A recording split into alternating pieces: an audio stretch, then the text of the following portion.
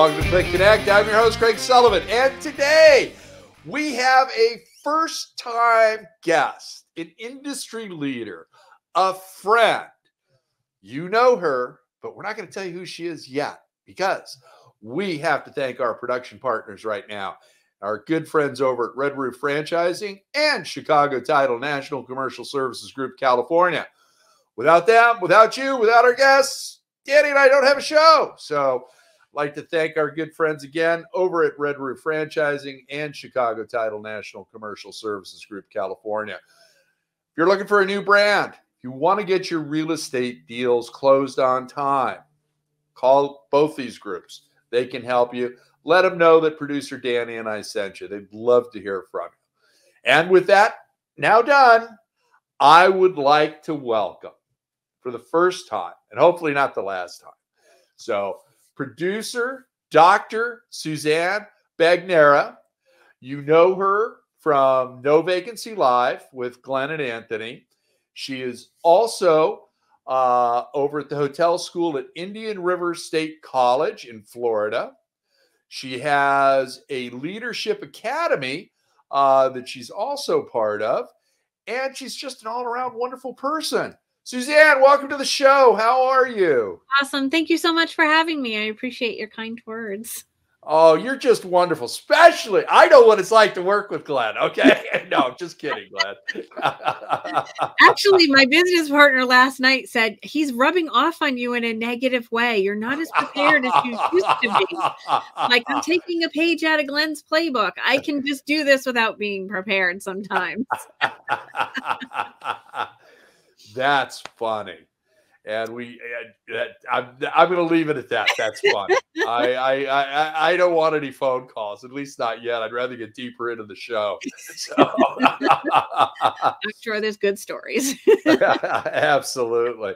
Suzanne, for the few people that may not know you, would you please give them a short bio and tell them about the college and your Hospitality Leadership Academy, please? Fantastic. So I am down at Indian River State College, and we are located in the Treasure Coast of Florida. And so that would go from Vero Beach to our main campus in Fort Pierce, Stewart, and Port St. Lucie and Okeechobee. We have 4 counties that we serve, and we have a culinary and hospitality and tourism management department where we have an associate's degree in culinary management, and we have an associate's in hospitality and tourism management. That's where I'm positioned, where I am the director of the Hospitality Institute and teach classes. And one of the other pieces that I am working on is creating the Anthony Melchiori Institute of Hospitality. So that keeps me on my toes. I get to produce the podcast during the day from my office here in Vero Beach, which is lots of fun. And then my night job, if you will, is I have a business, which is the Hospitality Leadership Academy. I've got 2 amazing business partners, Alec Dalton and Danielle Clark-Cole, and we work on doing customer service training for businesses. Doesn't have to be hospitality, but we try and help other businesses ramp up their customer service experiences, something that is vastly needed in our industry today. Absolutely. Let's talk leadership. Okay. You are helping with the leaders of tomorrow at the college. So let's delve into that a little bit. And then let's get into this Hospitality Leadership Academy and how you're helping people with their customer service as well. I think those are both critical needs right now.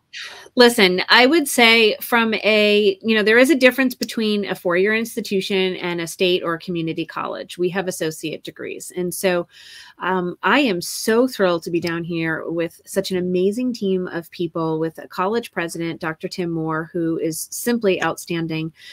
We have, through our foundation, actually looked at offering the Promise program. We are, for our 4 district counties, for students that graduate this month from their high school in our service district, providing free college tuition for an associate's or an AA degree.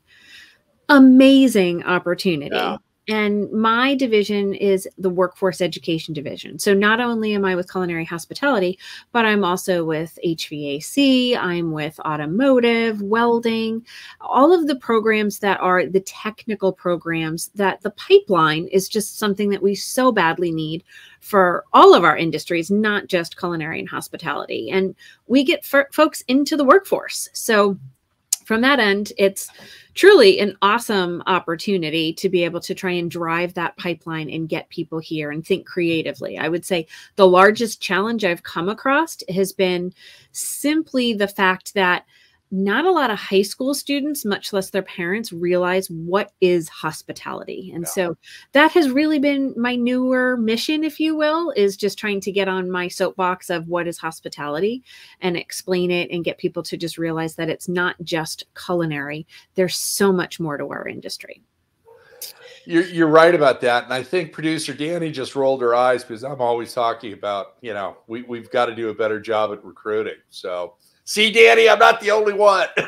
No, it honestly, and it's when we're starting to see a pivot. When I got here, down here in Florida in June, and I started meeting with some industry folks, everybody came at me and said, "We need your students. I need them to work. How many students do you have?"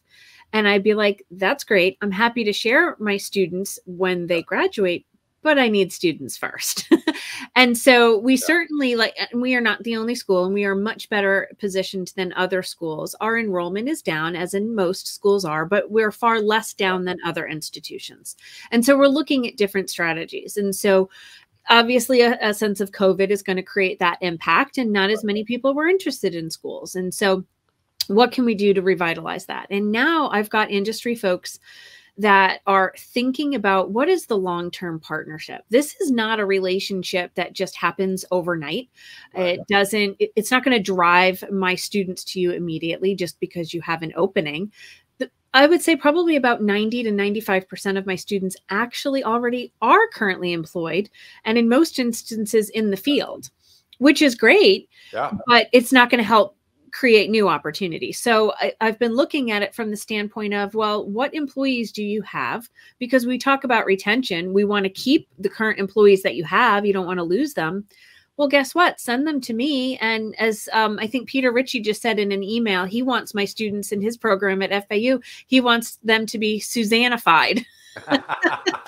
I loved it. I was like, this is so awesome. But, you know, getting some of that additional skill set that individuals can use in terms of being transferable and using it to advance their career. And so when we start to shift the mindset, it's not just about getting the graduates. It's what is that relationship? Can you come in and be a guest speaker in a class?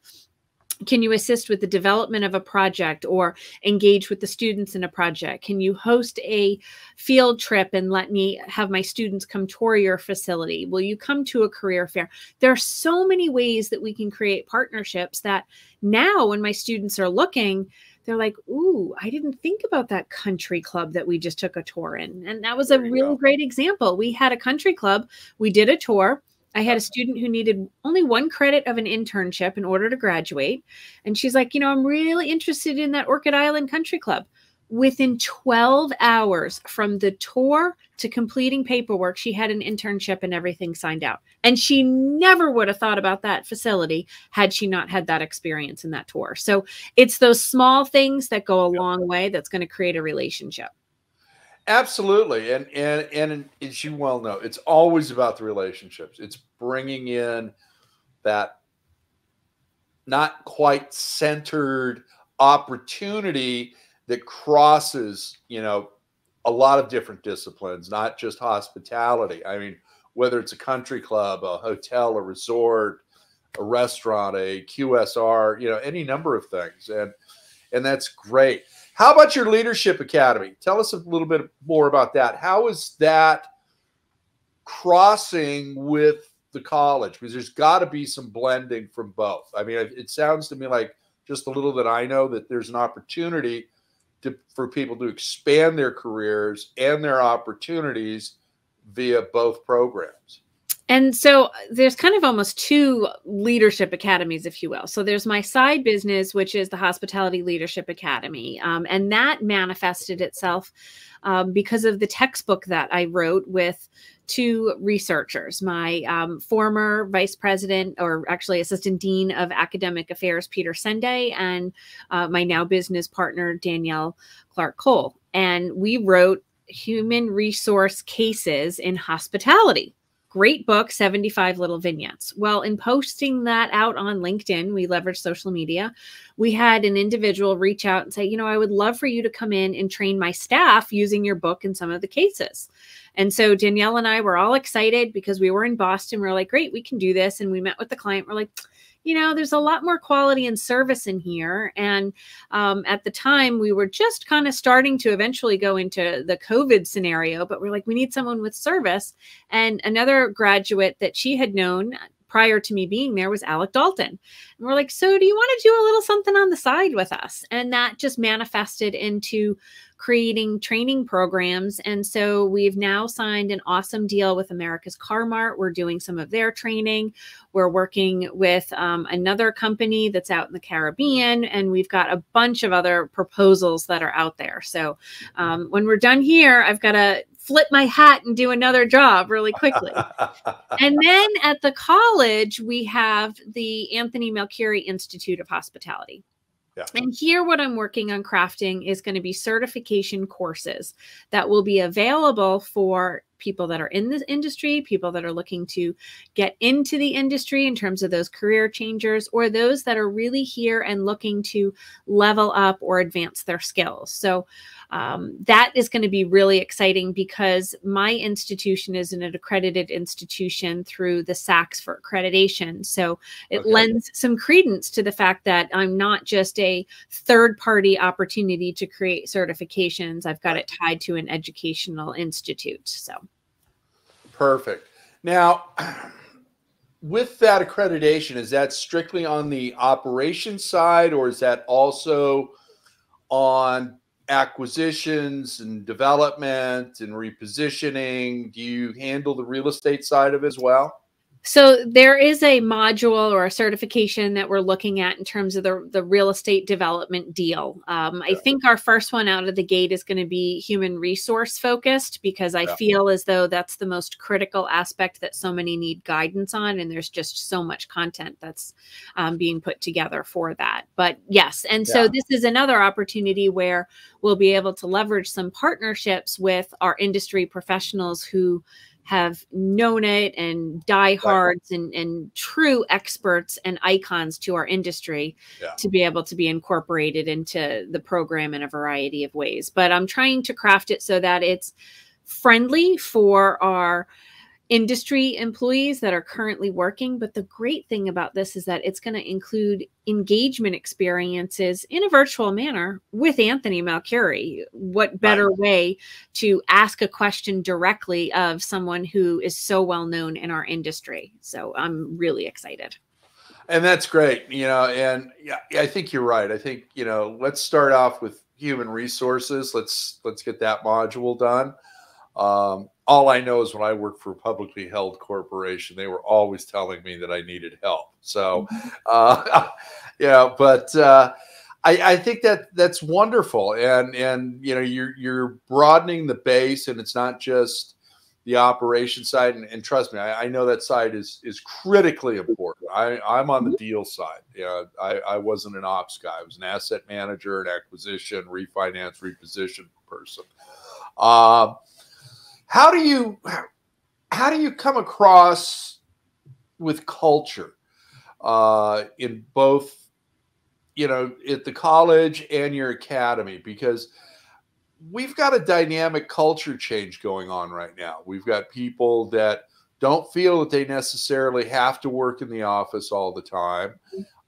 Some of them have moved to other locations and are commuting in for a week or 10 days, you know, to the corporate office. And some people don't want to, you know, work on site on the property all the time. So how are you meshing all of that with these dynamic changes in company culture that's going on right now? Phenomenal question, because I don't think there's any right answer. I think we're still, we're trying to take the training wheels off of our bikes as we're trying to go forward, right? Because we've advanced so far so quickly on some levels coming out of a pandemic where we hadn't been before. And remote opportunities, work from home, work from anywhere really was not even truly in its total form. It was like infancy before the pandemic. And so now we've started to get a little bit of a taste and a flavor to what that is. And so my students, I typically am telling them,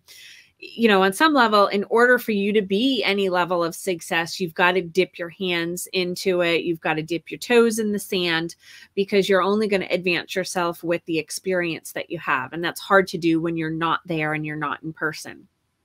To that end, you've got to find the right culture, right?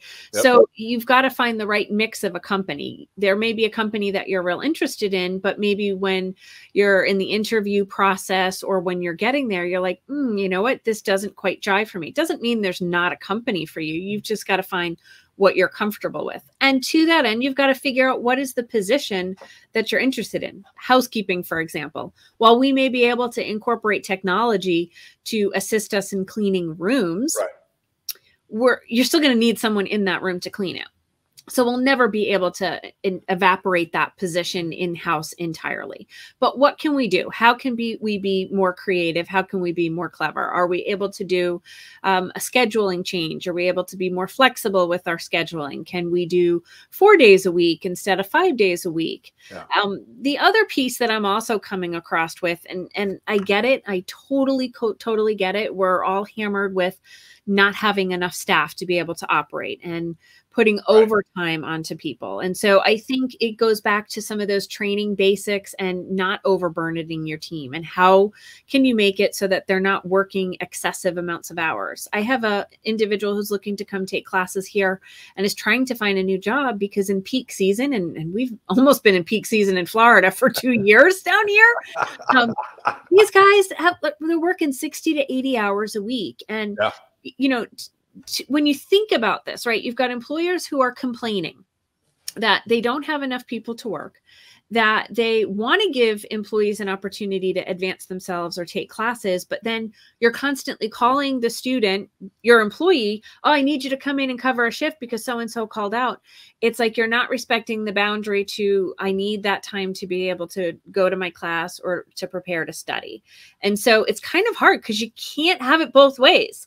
You've got to support that. And I know when I was a GM in hotels, that was a piece. If I had somebody that was a student, I totally supported what that was. And I knew in my book of scheduling components before I looked, I didn't just call. Was there a reason why they weren't there?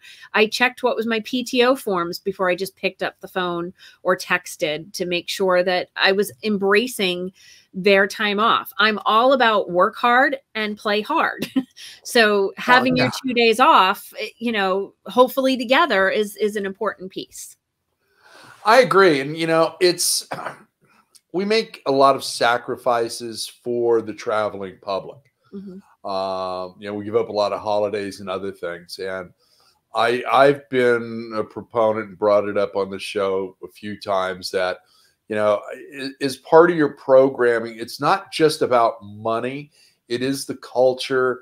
It is the opportunity for advancement, but you've also got to give back a little bit more. It's like, how about a couple of extra, PTO days for somebody who works on Christmas or Christmas Eve and, Hanukkah and Kwanzaa and 4th of July and all these other things. And I'm also one that my personal opinion is that healthcare is a right. It shouldn't be tied to employment. I've gone through those periods where I had to pay for conversion policies and, the cost was exorbitant. And I'm one of many now at this point that the American Care Act I've always liked. It lowered my premiums being self-employed. But I think there's a better use of that money corporately. I think that, because as an employer, you're paying for your associate or half of it in most cases. and the employee's paying for the other half plus their family members. Mm-hmm. So let's take that money and put it into bonuses. Let's put it into education. Let's put it into a higher base salary, those type of things. And yeah, but that's just my opinion. So. Well, I mean, even think about hotels, for example, right? One of the things we have to have is a reserve for capital improvements or renovations, right? We have a 4% reserve typically on average. So why wouldn't we create more of that professional development pool? Same goes for, look, many times when we have some type of financial type of crisis, what are the two areas that we cut most in? Sales and training. And so, you know, you're cutting off your nose to spite your face by not having a salesperson for future business. And the people you do have, you're not training them so that they can be successful. And you know, when you've got the people that are there, you need to onboard them and then continue to give them opportunities to advance. So I found at Indian River State College, we have a way, you know, I kept using the phrase tuition reimbursement. And here we have to pay tuition before you start the semester. So most of our students, it's a state school, they don't have the money, even though it's only $311.49 for a credit, super, super affordable. Wow, yeah. I mean, really, it's another reason why I came down here. If you're trying to get an education, it's, you know, a no-brainer, and you've got great faculty like me teaching. There you go. But to that end, when you start looking at different ways, create a scholarship. And so it can be tuition reimbursement, but then you can also look at what are the tax advantages that you can get by creating a scholarship, and then you dictate terms. I've got employers that can now dictate some of those terms for students coming and enrolling in my program. So you know, that's my next recruitment push, if you will, because I recruit on so many different levels, and that's how I'm going to try and continue to connect with the industry. Give me that opportunity to help me educate, train, and give them professional development opportunities in our field. Not just go to college and go for nursing or for something else. Keep them within the scope of the industry. Give them more benefits that way than if they just get a college degree. Well, and you know, again, it plays into what you were saying earlier. It's about the promotion opportunity. I mean, you know, you shouldn't have to wait 5 years for a promotion.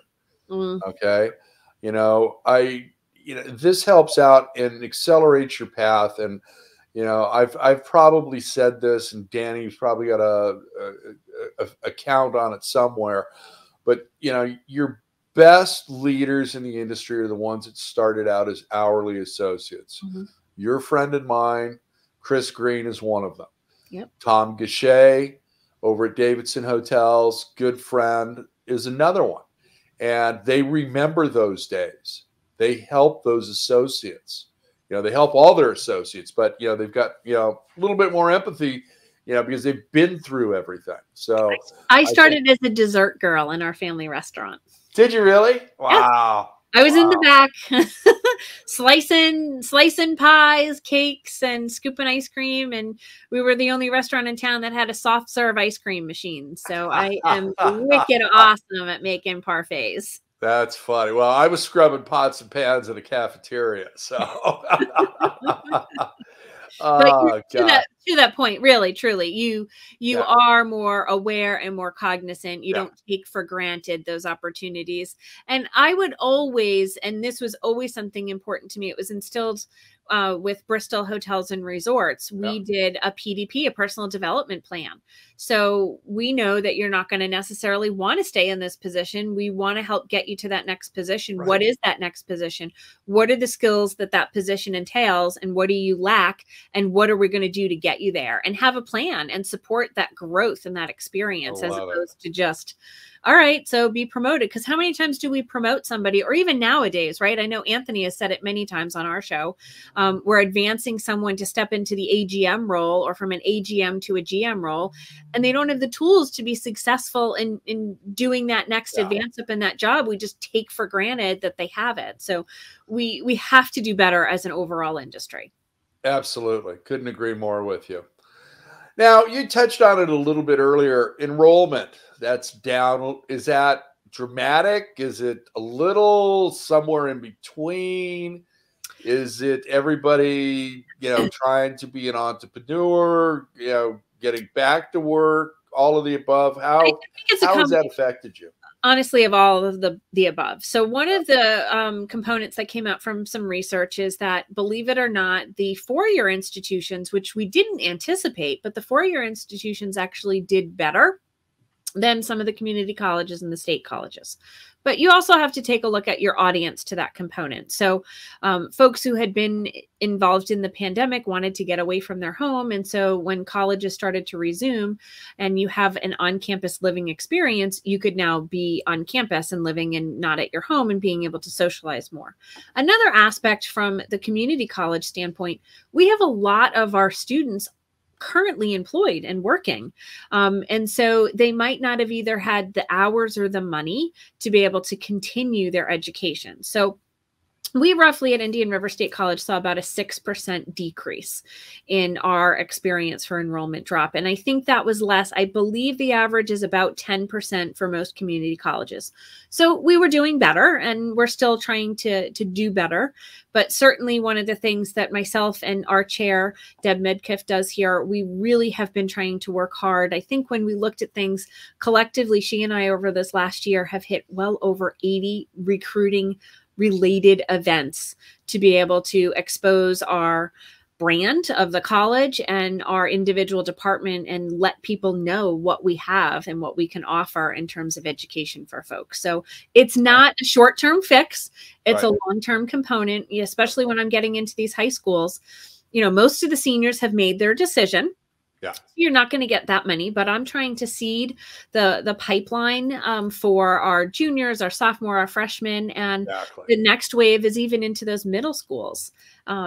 Somebody had just even recently said that they had hosted in one of their hotels preschoolers to come to the hotel for a field trip. And I'm like, oh my goodness, you're really starting them young. But that's young. Yeah, that's young. Plant little seeds of travel, right? We're trying to increase travel. So look, this is what a hotel is like. There's so many opportunities that you can leverage and do. You just have to really think out of the box and not the traditional way of what we've always done. Because if we do what we've always done, we're going to just not get different. We're going to cease to exist. We are. We've got to be creative and out of the box. Yeah, absolutely. How about scholarships? Tell us about your scholarship programs. So our Indian River State College Foundation has received a very significant donation I believe it was in 2020. And that was from Jeff Bezos' former wife, Mackenzie. There is a foundation that she has set up, and we received one of the top rated donations of $45 million. And so we have leveraged that in a variety of ways because it's for education for those that are relatively disadvantaged. And so we are going to be doubling the nursing program. Clearly, we need more nurses. That's one area. So they've been very specific in the growth in which the college has been growing from that end. We've created the Indian River Promise program. And as I mentioned before, this is going to provide free tuition. It's tuition only. It's not fees and it's not textbooks, but for students that want to earn an associate's degree or an AA degree. And if they've graduated from our 4 service districts in this month of May 2022. We are then from that vantage point looking at, are there additional philanthropic donors that would like to tie their name to be the donor of that program moving forward? We're doing it as a pilot program this year, but our intention is to be able to offer that annually and then even go potentially, hopefully, beyond that scope, right? You've seen another increase in homeschool happening or virtual homeschool happening. So what can we do to try and tap into that market through this type of promise opportunity for folks? We also have a lot of folks that create donations to our institution. Some are very general. Some are very, very specific with what they're looking for. We are lucky down at this location. It's only $15,000 to do an endowed scholarship as an opportunity. And then the residuals each year can go towards scholarships. So there is a tremendous amount of opportunity for our students when they enroll to be able to apply to find additional dollars. Love it. Love it. Love it.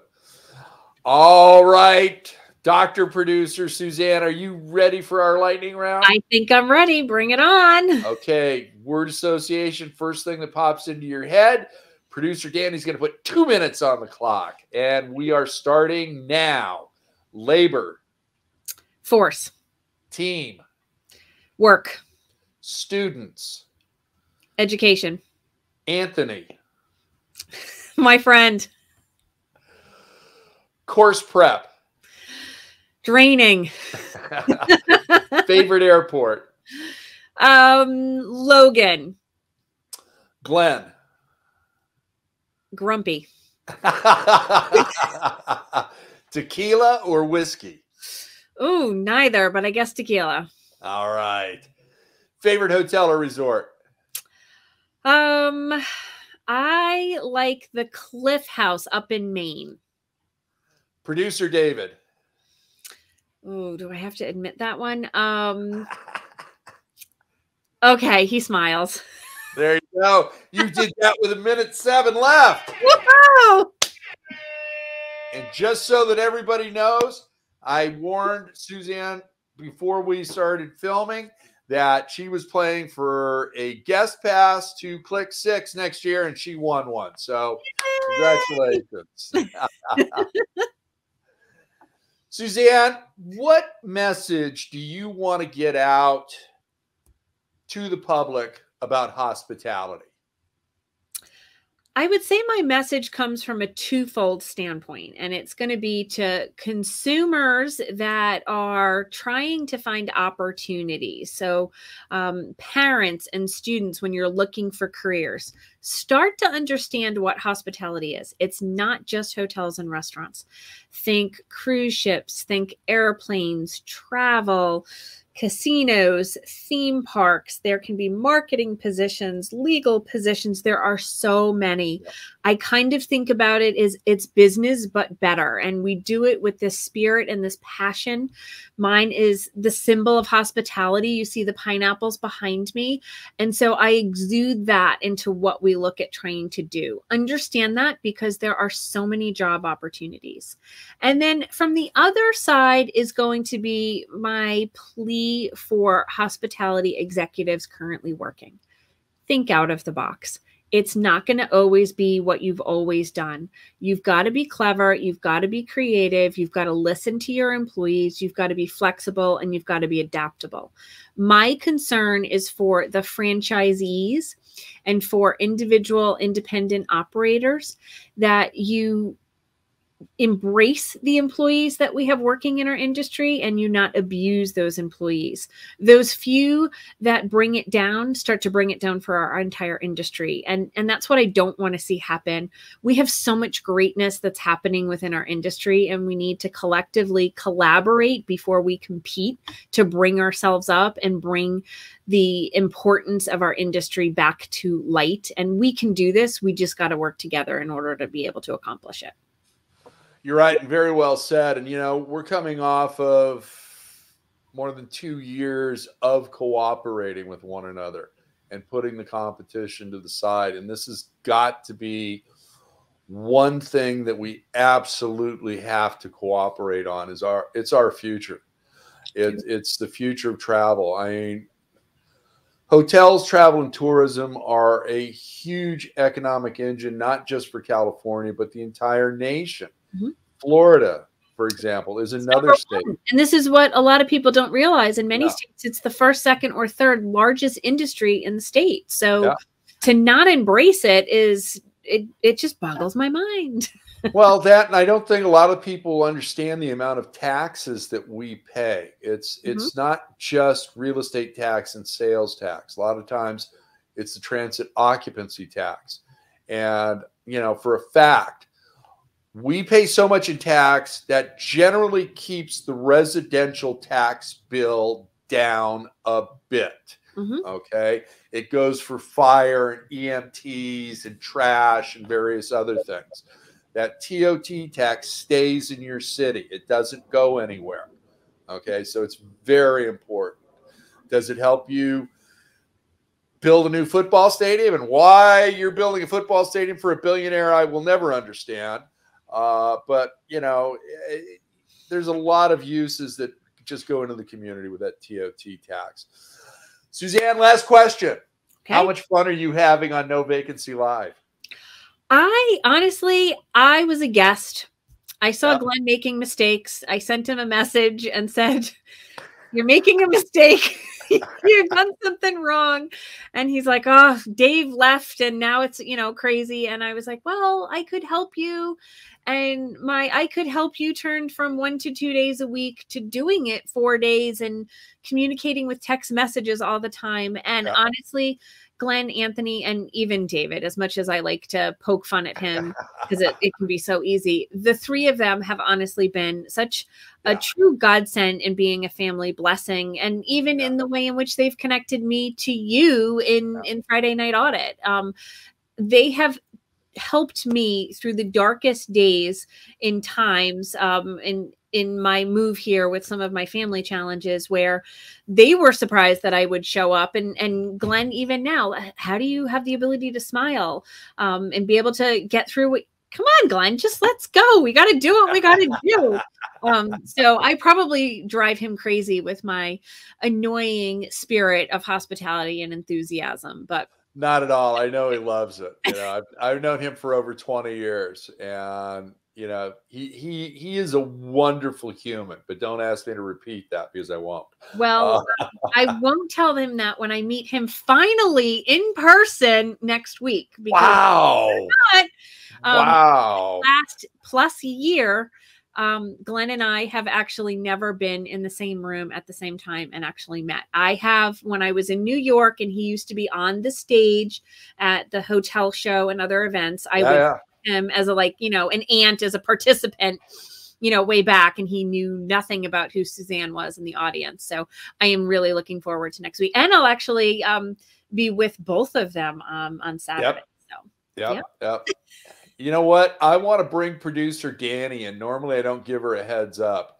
But isn't that quite a story? It took us over a year and a half to meet in person, even though I've known your uncle for nearly 25 years. And I've been to your home community several times.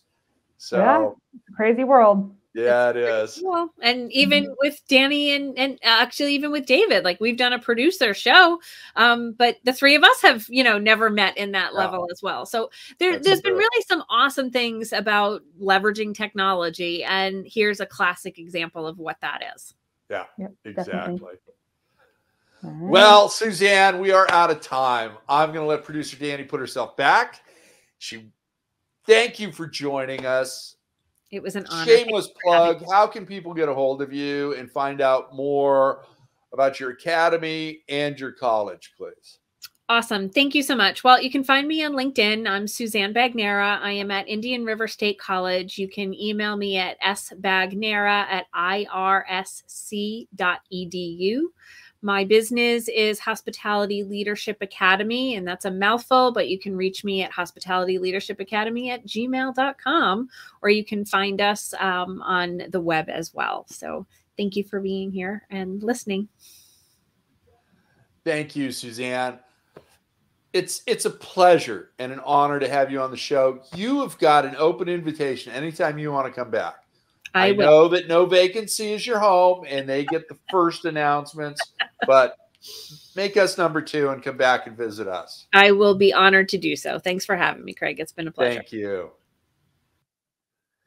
And thank you, our audience, for joining us today. Isn't she wonderful? I love Suzanne. She's just a great human being. Our industry is full of them.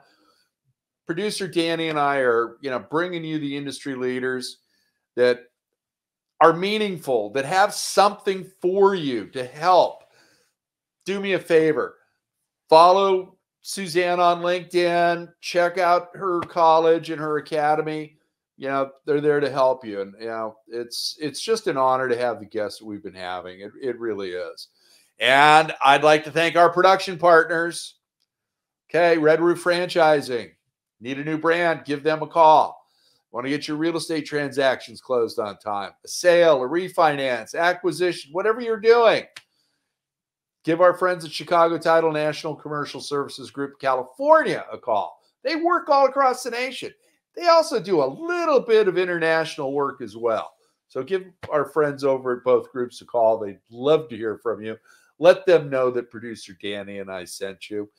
That means the world to us. And also, please, please follow us on LinkedIn, Twitter, Facebook. Subscribe and smash that bell on YouTube. We've hit over 1,000 subscribe followers on YouTube. So we're really happy with that. We're actually getting close to 1,500. So join us there. Everything drops there first. And, you know, if you're a night owl like most of us, you can watch it at midnight. So when it goes live. So again, remember, be kind, share your knowledge. Now go be amazing.